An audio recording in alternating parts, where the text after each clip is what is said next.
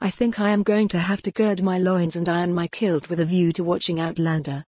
I will be quite candid with you here and confess that I did watch half of the first episode and decided it wasn't for me. Was that a man thing to do? Are most of the viewers women? A panic alarm goes off in my brain. Have I said something sexist? Am I about to embark on some mansplaining? I trust not. Let me explain. I've never considered myself much of a man. Indeed, when folks say to me, as they do pretty much daily, when you are reincarnated, what do you want to come back as? I always say, I think this time I'd like to come back as a man. No, my mission this week is to examine the effect of Outlander on Scottish culture, despite knowing little about the latter and almost nothing about the former. What I do know is I used to ken some females who were in an Outlander fan club, based on the books and before the TV series came out. And a nicer, smarter bunch of lassies you could never hope to meet.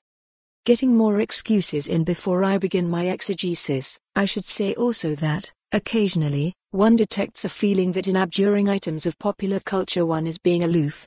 Not so. I've just never had much luck with tellies. The last one broke down, and the current one only gets BT Sport down the internet line. I don't have an aerial for the normal stuff, and the bank won't give me a mortgage to have one installed. So, all that out of the way, you ask, what prompts you to bring your excellent forensic skills to the television series Outlander? I'm glad you asked that. The answer is that the University of Glasgow is to host a major conference on the series next year, with tip-top academics hollering about its history, customs, politics, culture, claws and music. William Maley, a professor at the uni, claimed outrageously, the globally successful Outlander series has triggered more interest in Scotland and its history than any other cultural artifact in recent years. I said outrageously purely for dramatic effect, as Professor Willie is indeed correct.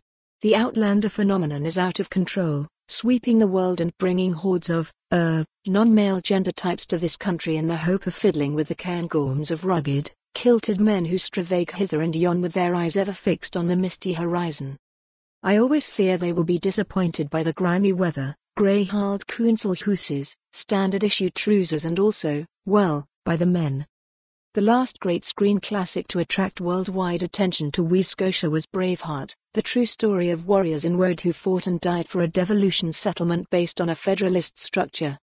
Like Outlander, it was said to be romantic, but you couldn't take away the hard facts of the spectacular scenery, much of it in, Ireland. All in A. For more on this story, visit the news article link.